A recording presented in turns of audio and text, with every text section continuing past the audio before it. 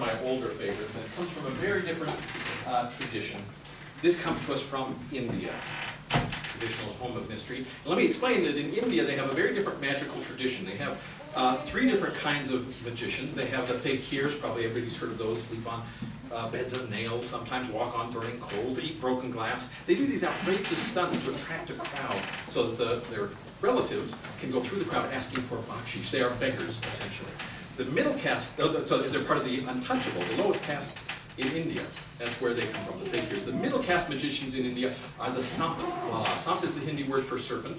Wallah means man, and these are the snake charmers with their baskets of cobras and their flutes. And they're not regarded as tricksters or entertainers as they might be here. They travel from village to village with their snakes and their baskets and their flutes, and they put on what we would recognize as a performance when they reach a new village. They do that in the marketplace, but it's a form of advertising. Maybe that's where the word marketing comes from, I'm not sure, but it lets the villagers, the townspeople, know that they are in town for a certain period of time and their services are available while they're there.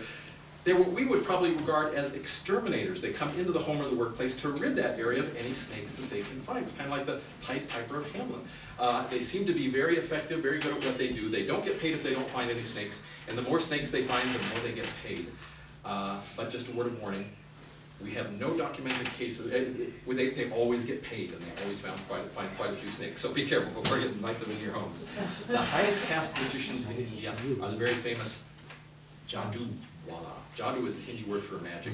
Wallah again means man. And in India they're not regarded as tricksters or entertainers as they might be here. They're regarded as Mahatma, great spirits, great souls, who have mastered Maya, the art of illusion, whose followers sometimes make long pilgrimages just once in a lifetime just to experience, to witness the miracles and the mysteries of the Jadoo-Wallah. As they perform, they always tell a kind of story. According to the Jadoo-Wallah, there comes a time in everyone's life when his or her spirit becomes as fragile as a piece of thread.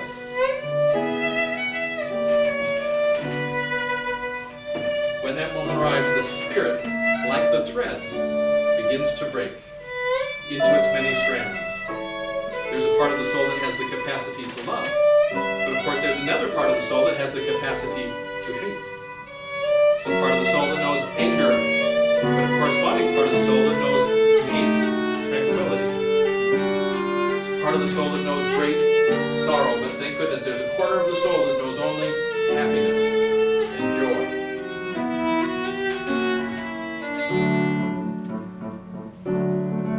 Now, according to the Jadoo-Wallah, when the time has come and the spirit has broken into its many strands, then a great change takes place, because a man or woman that is broken in spirit cannot survive.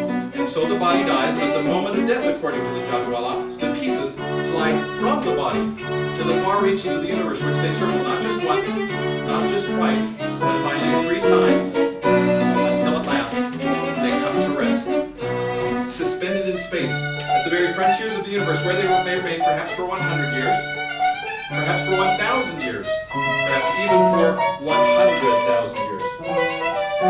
But, say the Jadoo-Wallah, there will come a day when the pieces, the strands, will receive a call. Because on that day, the great wheel of karma will have turned full circle. Watch the pieces, the strands, as they receive their call.